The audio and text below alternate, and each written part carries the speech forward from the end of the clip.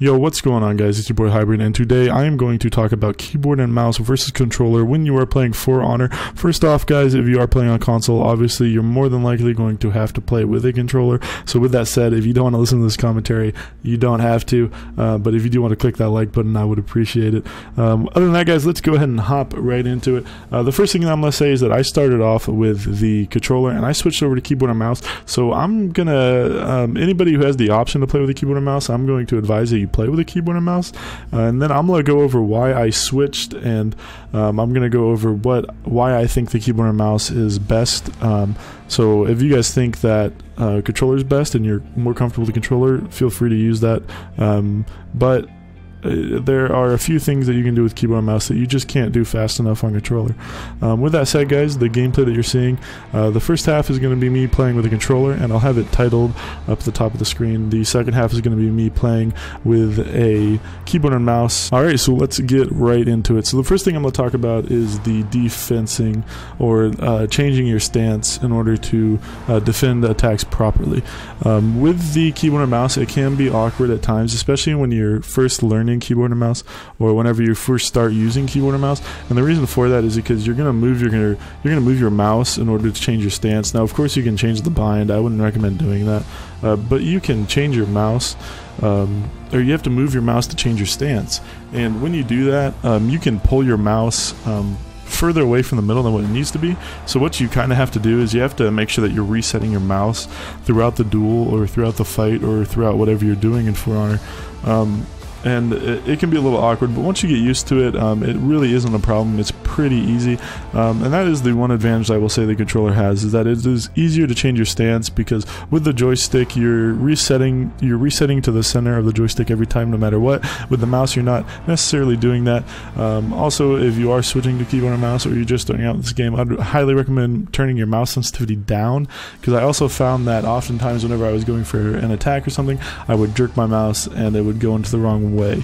But with that out of the way, let's go into why I think keyboard and mouse is much better. And the reason for that is because you can press more buttons at once. What I mean by that is you can dodge and guard break, you can dodge and attack, you can switch your stances up and attack, you can do all these things all at once, where with a controller you only really have, if you think about it, 4 inputs, because most people don't play claw, and most people don't play with 2 fingers on each trigger, and even if you do, you still only really have 3 inputs. So 4 inputs, excuse me, and the 4 inputs that you have are both your index fingers and both your thumbs. When you're playing with a keyboard and mouse, the inputs you have are, your 3 fingers that lay on WAD. I would hope you play like that. And then you also have your thumb, and then you can also use your pinky. And then when you're playing with the mouse, not only do you have your middle finger and your index finger, if you have buttons on the side of your mouse, you also have your thumb. So you have a lot more input, you have a lot more control over your character and your movements.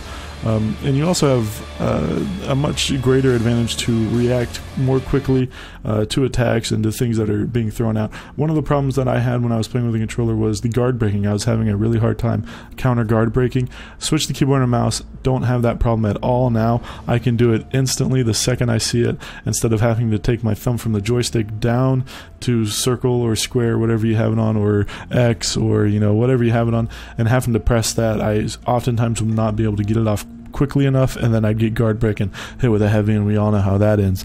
It ends with your head getting cut off most of the time. Another advantage that I feel like keyboard and mouse has is the ability to be accurate and the ability to feel your attacks, because when I'm using a controller, I oftentimes feel like I have to mash buttons. With keyboard and mouse, I don't have to do that. I can hit something, it will do the action, and then I will wait to do the next action. With controller, I just feel like I'm button mashing a lot more. With keyboard and mouse, not so much. That may just be a personal reflection, but it's something that I found that changed whenever I switched over. It's something that I thought might also influence you guys to switch over to keyboard and mouse, or simply to start with keyboard and mouse, or whatever you're doing. But with all that said, guys, I hope this helps with your decision on whether or not you want to play For Honor with a keyboard and mouse or a controller. I'm going to go ahead and say peace now, guys. My name's Hybrid. Be sure to check out my other videos. See ya.